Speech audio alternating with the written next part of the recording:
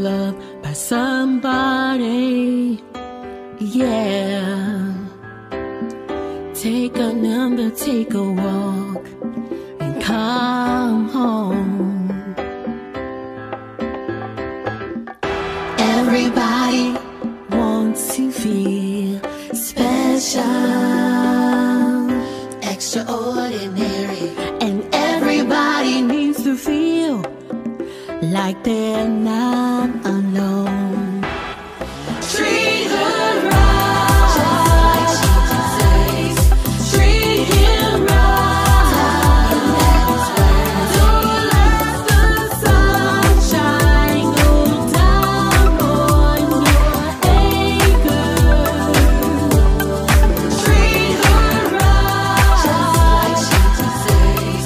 Treat him right, don't let the sunshine go down on your anger. Everybody wants to belong to somebody. Somebody. Take a number, grab your bags and come home. Everybody wants respect and to be cherished. Loved, then you go on. Loved, then you go on. Treat her right, just like Jesus says. Treat him right, don't let the sunshine go down on your anger. Treat them right, love them nicely and sweet. Everybody wants to be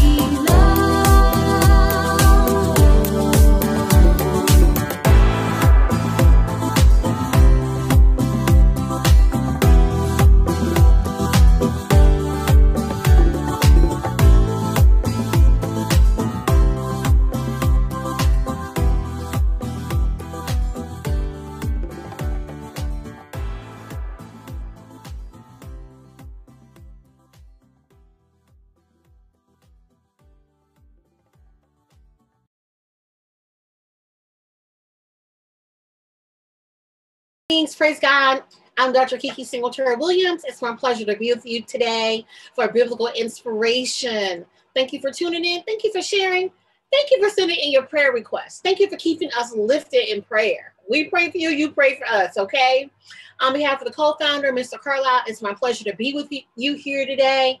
I will share what God gave me, and I'm going to skedaddle on out of the way. Please join me in turning to Galatians chapter 6 and verse 7. Galatians chapter 6 and verse 7. It says, "Do not be deceived. God is not mocked. For whatsoever one sows, that will he also reap." Very familiar scripture. We quote it all the time. Do not be deceived. God is not mocked. For whatever one sows, that will he also reap. So I want to share this subject, but nothing. Okay? But nothing. We have to understand that because what we plant will reap a harvest, we've got to be sure that we're planting on good ground. We got to make sure that we're planting in season. We've got to make sure that we're using good seeds. And what we are planting is going to grow. It's going to come up. They used to say, it's coming up again. Your trouble that you're going through, trust me, you're going to reap a harvest. Those good seeds that you planted, the good that you do to others is coming up again. And so you would hear that, and I know I would as a child, you'd be like, okay, do unto others as you'd have done unto you. Like, treat others as you like to be treated. And as you grow and you mature and you decide that you're going to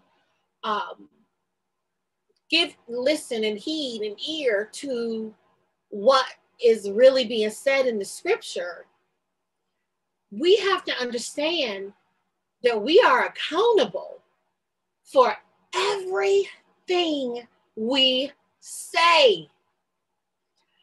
Everything that we do, every action, every inaction, every response, oh my God, we are accountable. And we have to understand that when people, whether they're familiar with what you do or who you are, or in your circle or a stranger on the street, when they respond to you in a certain way, they in essence plant a seed that has to come up. So you might be wondering, well, what does the topic "but nothing" have to do with anything? Sometimes we want to make excuses for our lack of faith. We want to make our flesh feel validated in wrong. We want to defend ourselves. We want to strike out. We want to stay in good graces with God, but still help him fight our battles. So when things happen to us or around us, or when people just out of the clear blue start just acting a monkey toward us, you know, it's nature, it's human nature to want to get back at them. You think of how you can get even. And so you rationalize within your own mind. I hope it's just in your mind. But some people actually say it, they write it down, and they carry it out. But there's a tendency to rationalize why we're doing what we're doing. Well,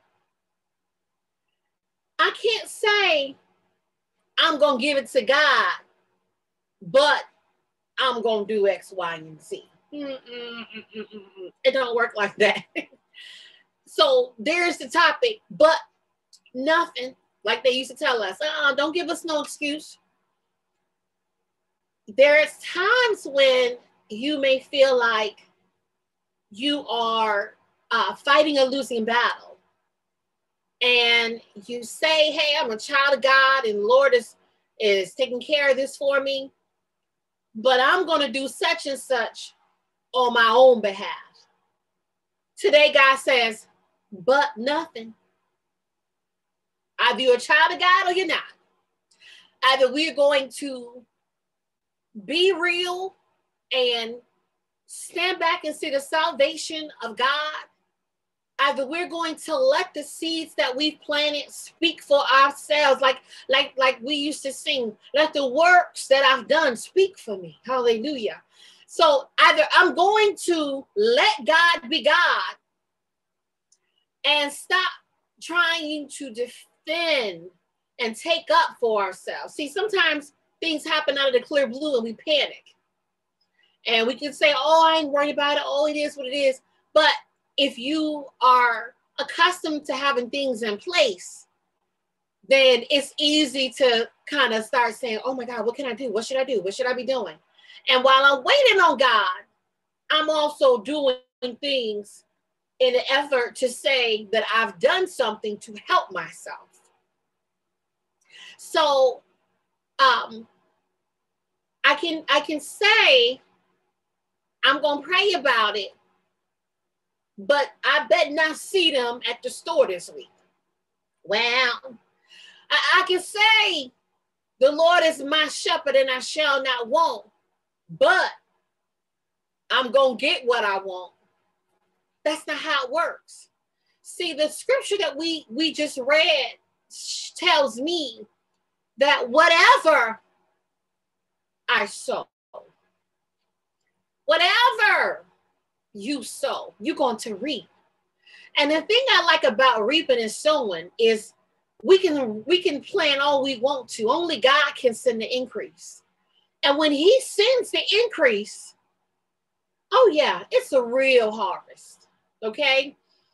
And so it behooves us to stop using the word but. Okay? I have faith to believe, but either you believe or you don't. I'm a child of God, but sometimes I might use the wrong word. Either you're a child of God or you're not. I love everybody, but sometimes I don't like these type of people. Either you love or you don't. And see, what people fail to understand is the dirt that they do towards you as a child of God comes up in other areas of their life. They try to figure out, wow, why are we going through this? Why is this happening? Why is my loved one being attacked on this? Why are we experiencing this? It could very well be because of how they treated you, child of God. So I want to share to every born again believer who loves the Lord that if God has spoken over you healing, you're healed. There's nothing for you to turn around and say, well, you know, they prayed for me and I believe I'm healed, but but nothing. We don't do that no more. Either I'm going to stand in my healing or I'm not. and see, what I'm sowing is coming up. So I should be sowing praise. I should be sowing songs of worship. I should be reciting God's true spoken word back to him over my life. By his stripes I am healed. God said, I will make you the lender and not the borrower. Hallelujah. So I can't look at my bank account and think one way, and, oh, I got faith or the Lord will supply, but I don't know what I'm going to do. Wait a minute. Either he's going to supply and I believe what he said, or I don't. So as we are moving in our journey from day to day, we have to understand that the big picture of things is in God's hands. And while you may not see where this is going or why you're in this situation, or how come this happened to us? And Lord, do you see what's going on? You know, we go through things to try to figure out, wow, this was a marriage that I thought would last. Oh my goodness, I never thought I would fall out with my best friend. Whoa, I worked at this place 20 years. I never thought I would be the one they fired. God is saying those seeds that you planted, you're going to reap the harvest of them.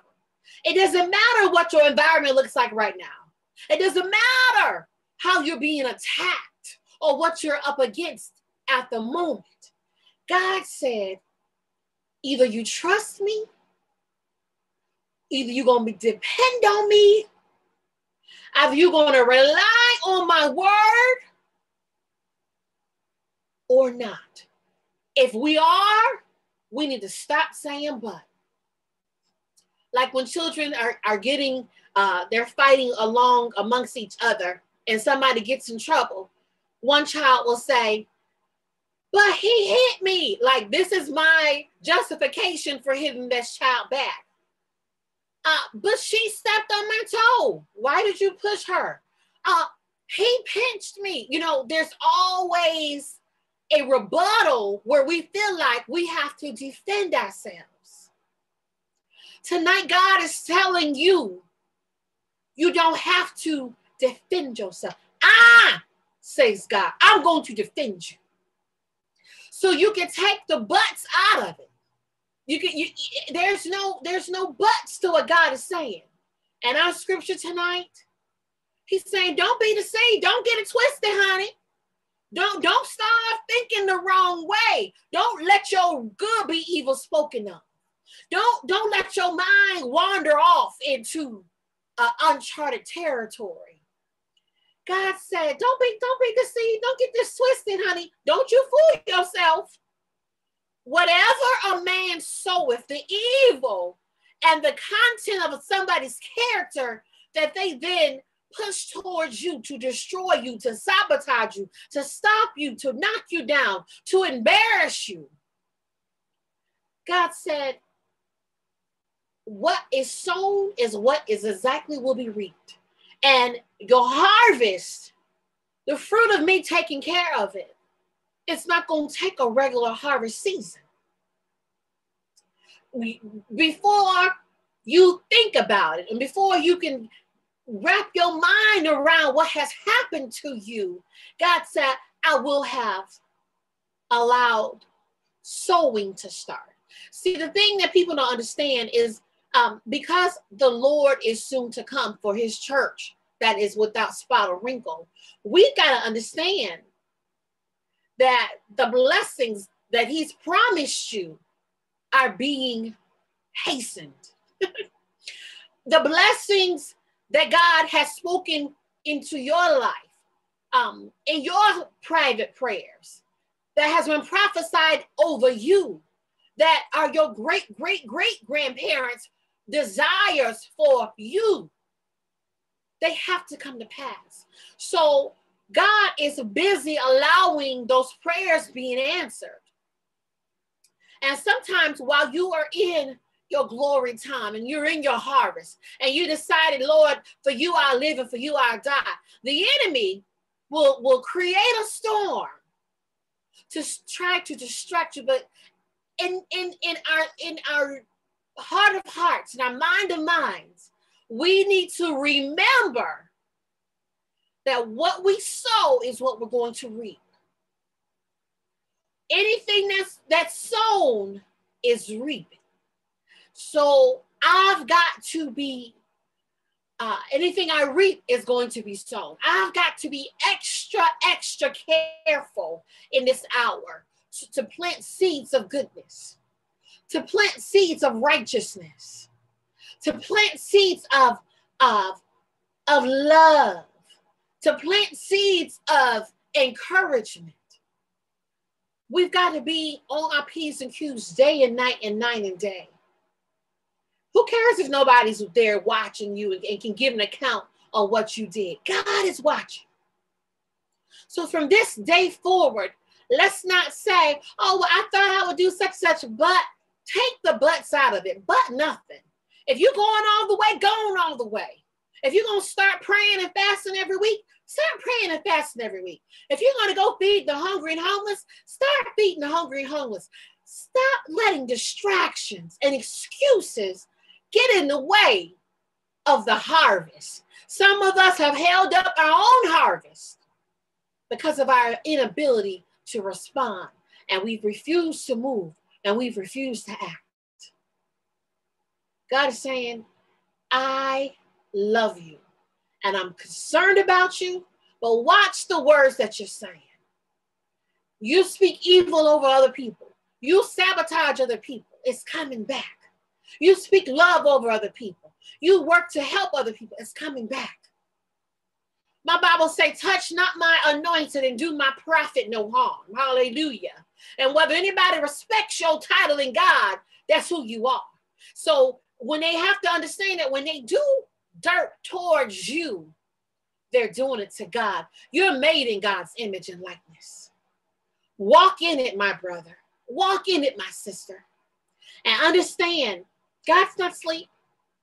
He's not too busy to hear us when we cry. So keep being encouraged. Keep moving forward. Keep knowing that this great God that we've been serving and he's been providing and he's been making ways. God said the heart of the king is in my hand. Glory. I'm going to make them do what's right by you. I'm going to be the one to make the way for you. Take the butts out of there. We don't, from now on, we need to be all the way sold out into this thing of living right and living holy and giving God our best and honoring our commitments. You're not flesh, not going to want to feel like it all the time. You're not going to always want to do right. Do right anyway. Pray for those who despitefully use you. Pray for those who set traps for you. Pray that God lets them reap it in mercy. Hallelujah. Because they're going to reap it. Hallelujah. And when you hear about it, don't say, that's what they get. Well, they're good enough for them. No. You're going to say, I'm glad I'm God's child. Just say, I'm glad I'm God's child. Lord, thank you for covering me. Thank you for covering my family. Thank you for making ways out of no ways. Begin to praise God. And remember, the seeds that you plant are coming up. And some people wonder why things might not be happening in their life, but now it's happening in their children's life or their grandchildren's life. What kind of seeds is it that you planted? They might have overlooked you being faithful every day of the week, opening the church, cleaning the church, cooking and everything else, that the things that you did towards God's house. They may have overlooked you, but God might be raising up a generation from your loins that God said, hey, I put my hand on that. So what it is that you're experiencing is because God decided, you know what, let's go ahead and give them a turn. It's your time, child. What you gonna do with it? So remember, we're to treat people like we want to be treated. We're going to do the right thing, and we're going to stop saying, but. I love the Lord, but no, either you love him or you don't. I trust the Lord, but either you trust him or you don't. I'm saved, but no, I'm planting seeds. So I've got to sometimes let my yay be nay and my nay be nay. Sometimes I've got to just be silent and let God handle it. Be blessed, my brothers and sisters. Understand that what you are going through, it has already been resolved. What you are up against, God has already fought and won the battle. The victory is yours. And I want to tell you that sometimes you may go to sleep and lay your head down and hell is raging all around you. But by the time the Lord touches you and wakes you up in the morning, he has already turned it all the way completely around. So stay in there. Don't get it confused. Don't start second guessing yourself. Our God is more than able. He's willing and he's working behind the scenes. Thank you so much for tuning into Carki Global. God bless you.